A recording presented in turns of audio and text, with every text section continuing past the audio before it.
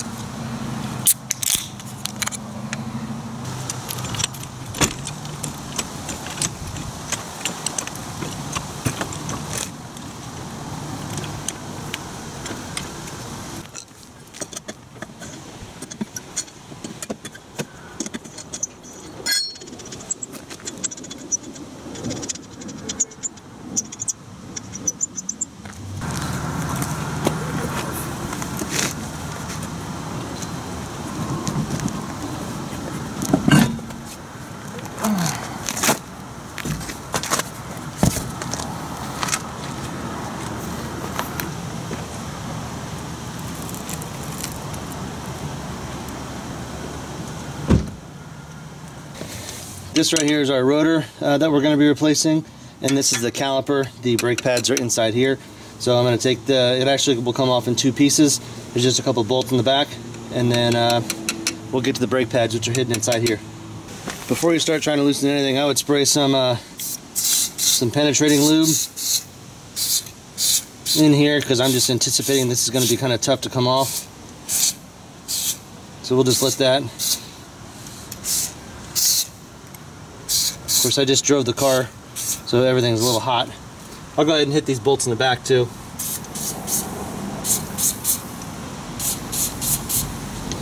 Should be one more back here. Yep.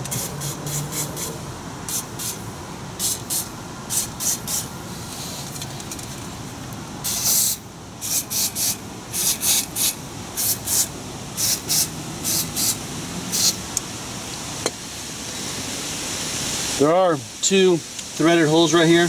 I'm not sure what size they are, but sometimes the rotor does get stuck on there because of the rust, and you can actually screw 2 screws in them. I'm not sure what size they are, and I've tried a couple of my bolts that I have and they don't fit, but you can actually screw those in and it'll actually push against this dust plate in the back, and it'll help pry the rotor off. But we're going to use physical force to get it off if it's stuck.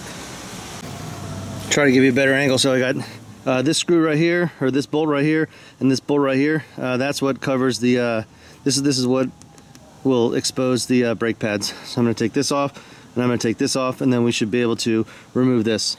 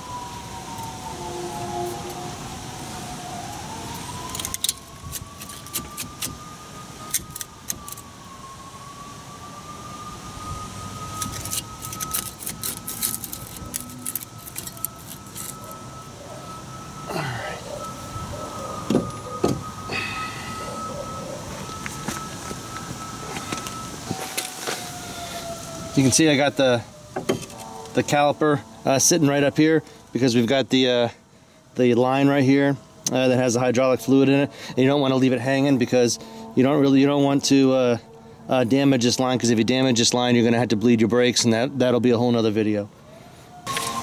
So this right here is the outside pad, and this right here is the inside pad, and they should be able to slide out.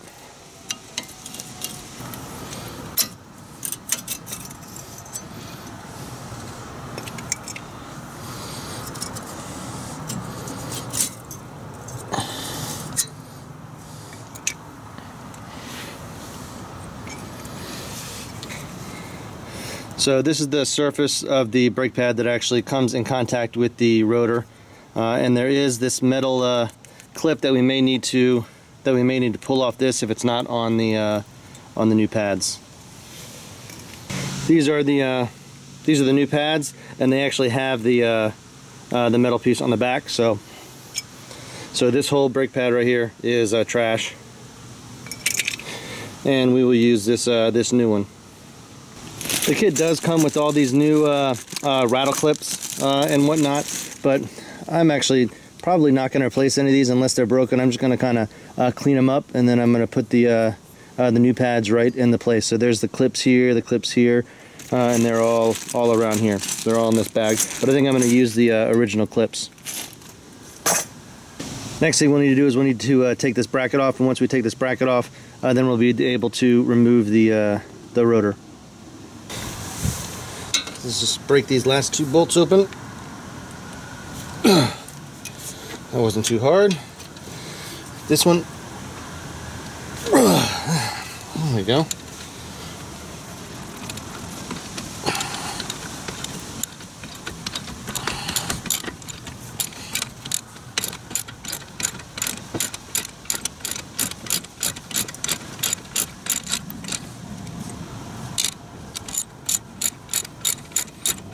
Air tools will come in handy.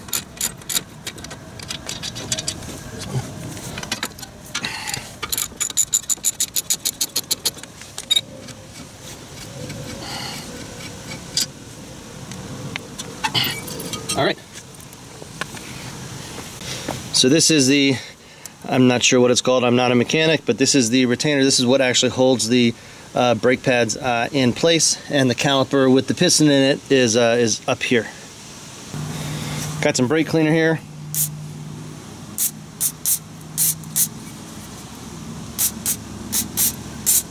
Since I'm going to keep using the old clips, I just wanted to be nice and clean. I'm going to get a rag now and wipe them off. Just get this a little on the clean side.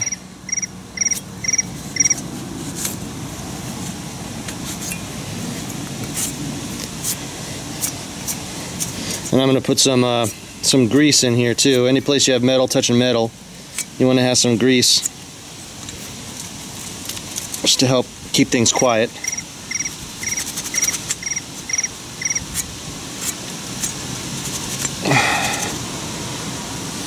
So here we go.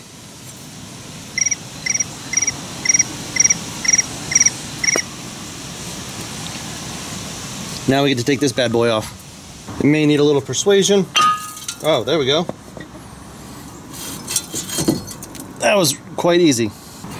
So here we have the old rotor, which is actually really hot right now. Here's the new rotor, looking all pretty. Take it out of the plastic. It's going to be all greasy.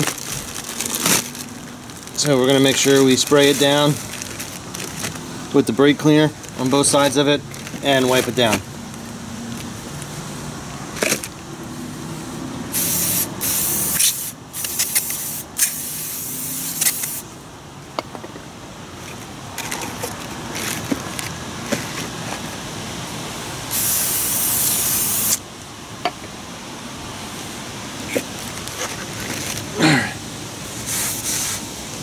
Now that I've sprayed it down, I'm just going to wipe all the extra brake cleaner off.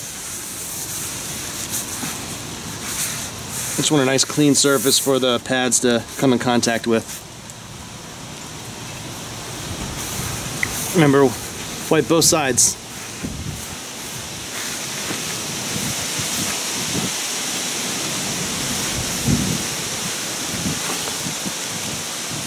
Alright, new one goes on, just like the old one came off.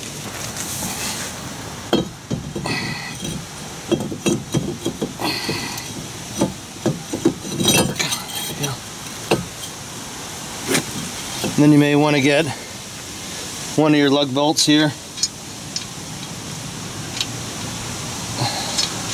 and just put it on here just to keep it in place until you get the caliper on. We'll do two just to be on the safe side here.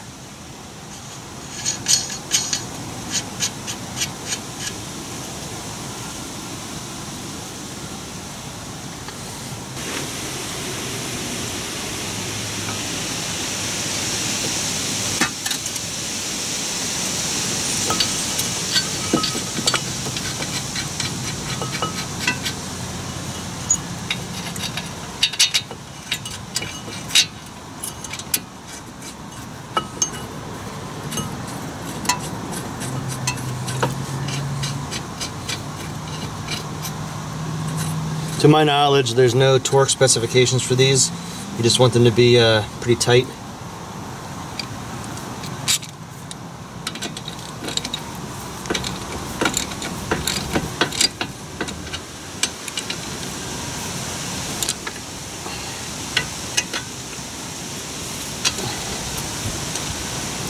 Alright, I've got them snug, I don't got them totally tight, so I'm going to get the new brake pads and put them on there now.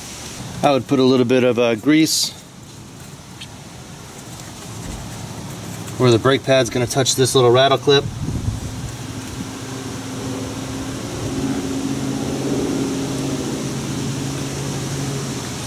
Some there.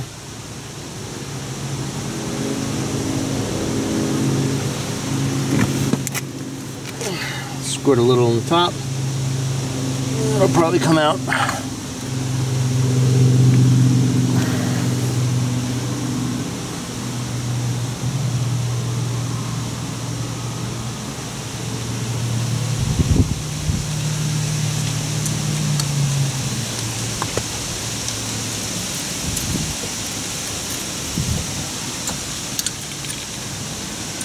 New brake pads are on. I'm going to put a little lube on the back sides of them.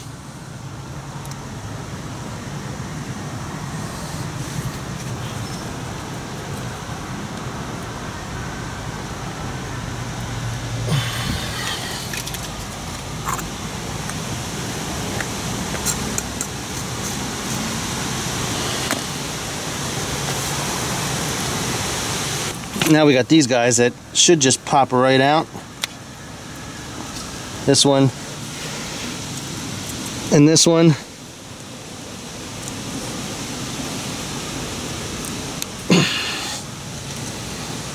We're gonna wipe this off and we're gonna re-grease it and stick it back in.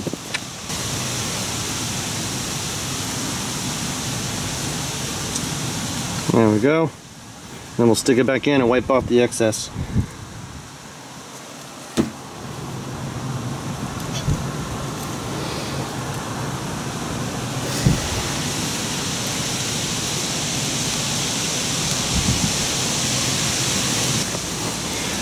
Here's the next one.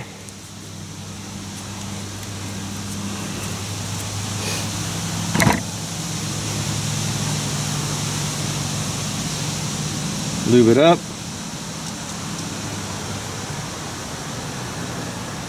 And slide it back in.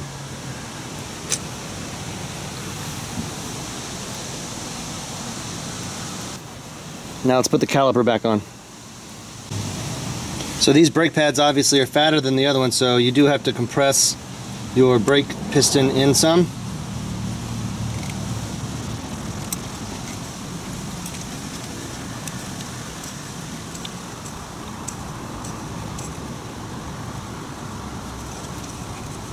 There we go.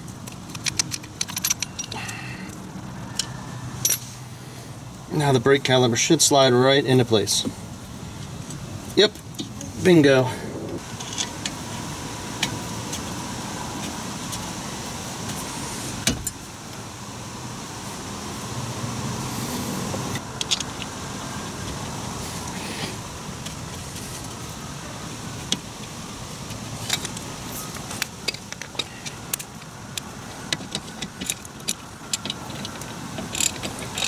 snug everything back on.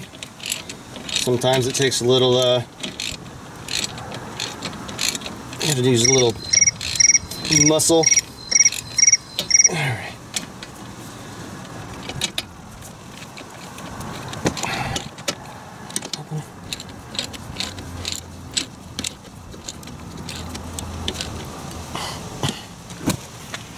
There we go. That is your first side. Now all you got to do is go over to the next side. As you can see, it's easy as that. It's getting awfully dark here. Sorry about the poor light conditions. But I mean, as you can see, it's really that simple to change your brake pads and rotors. We did compress the cylinder, the piston inside the caliper, so it is going to be important for you to press the brake pedal a couple times. It might take 3 or 4 times because the brake pedal is going to feel awful loose. The brake pedal will probably go all the way down to the floor. Pump it probably 10 times until it gets nice and stiff, and then you'll want to take your car for a drive and just make sure you hit the brakes before you need the brakes. Do it 3 or 4 times, and maybe give yourself a nice little panic stop just to make sure everything is working great. So again, like I said, this is a really easy job, a really easy do-it-yourself job. If you liked the video, I'd really appreciate it if you gave me a thumbs up, and if this is the first time to my channel, please subscribe. Have a great day. See ya.